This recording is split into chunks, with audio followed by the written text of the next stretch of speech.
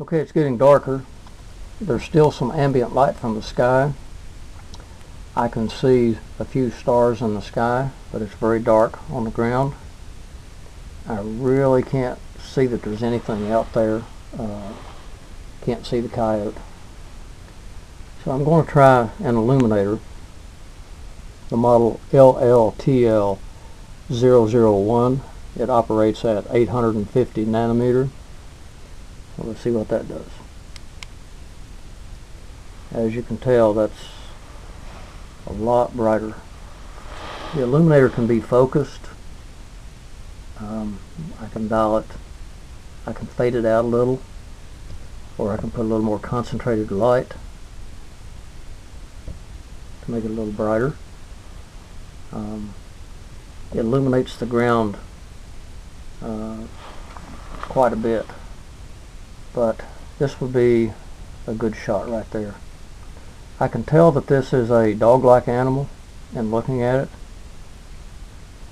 I can't specifically say that I would know that that's a coyote. It's large enough to not be a fox, but I can't tell if it's a dog or a coyote. I can see it well enough, but it's just not bright enough, in my opinion, to take the shot.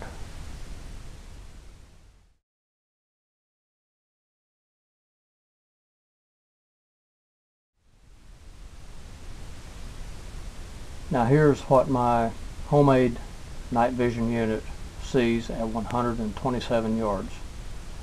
This is a life-size coyote mount that my son did for me a few years ago. It was a 33-pound male, and I have this homemade unit looking through my daytime scope. The scope setting is at 6 power. I'm using the LLTL001 illuminator,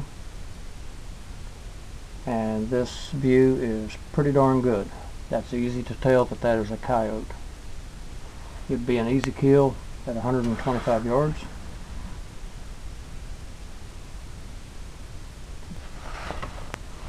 Now I'm going to do a test at the 60-yard site with the LLTL001.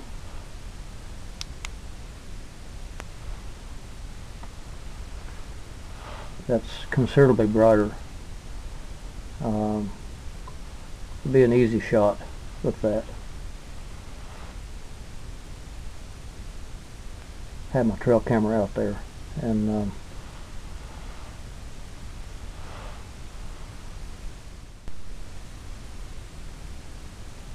this is a view with the homemade night vision at 60 yards. That's a sensor I have positioned at a bait site that I use for coyotes. Look how clear this is. The focus on this little EJ230 bullet camera is great. It's very clear. My daytime scope setting is on 6 power. I'm using the LLTL001 illuminator. It's not overly bright. It's not too bright. It's not too dim. It's evenly distributed light. It's not as grainy. I must say that I am disappointed in the Photon. This little bullet camera costs slightly over $100. The whole unit to put together to mount it behind a daytime scope is somewhere around $200. Does not include an illuminator. This homemade unit is a little more cumbersome. It's a little more bulky, and you have to have a 12-volt battery source. You have a cable or a wire running from the bullet camera to the battery, and you have those inconveniences. But at a bait site for coyotes or a bait site for hogs, I can't think of a better and cheaper outfit to use to see well, and I have proven this over and over. I've taken 3 coyotes with this outfit. It's a pretty neat little deal, and as I say, I'm disappointed in the Photon. I was expecting it to be at least this good or better. I think that SiteMark needs to take a look at this and understand that they need to do something with their sensors or whatever the internal components of their scope to make it see brighter, clearer, cleaner than it does.